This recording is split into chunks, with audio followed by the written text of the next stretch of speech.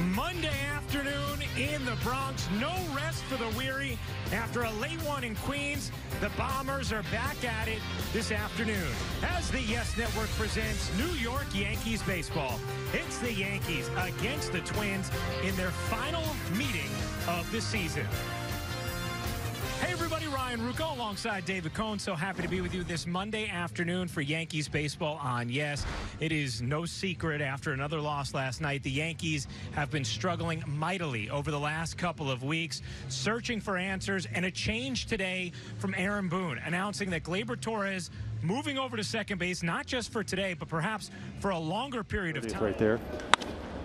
And Polanco lifts one high and deep, and there goes number 30.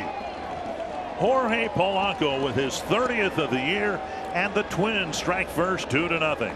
Yeah, congratulations to Jorge. That's a franchise record right there for switch hitters. He just missed the one before, and this one, he almost fooled me. He put his head down, looked like maybe he thought he missed it, but that ball was up into that second tier.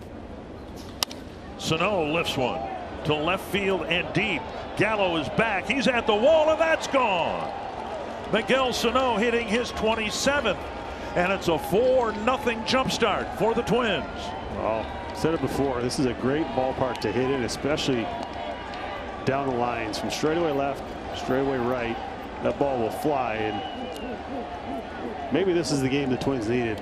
New York with the night game last night, flight got delayed, Twins got in after 1 o'clock in the morning, and just go out there, play loose, and beat a team that desperately needs to win this game. And nothing better than seeing a pitcher point to a pop-up that ends up over the fence.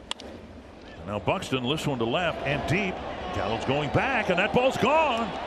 Buxton connecting on the first pitch of the third inning, his 14th of the year, and it's 5-0 Twins.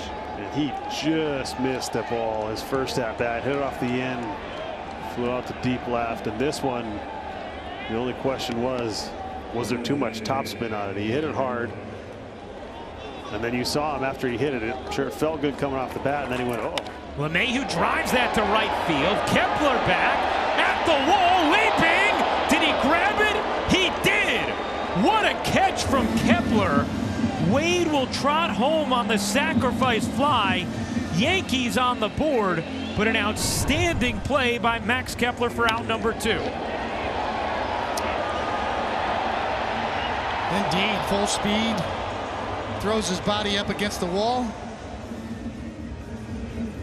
Not sure if that's going to make it out, probably more off the top of the wall, but Kepler made a nice. Well, he hit it to the moon. 5-2 game.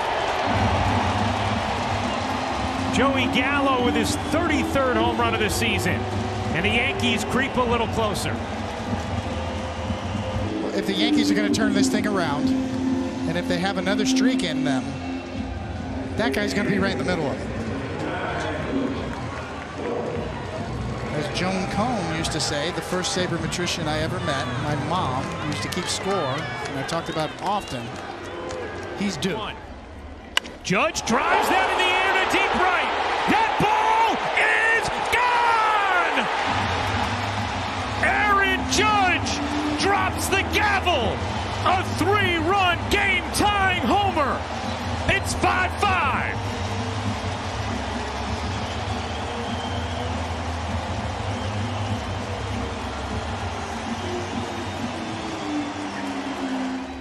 Sanchez rips that to left field, a base hit. Torres rounding third. That will do it. A much-needed walk-off win in the Bronx as Sanchez ends it, and the Yankees win it in dramatic fashion.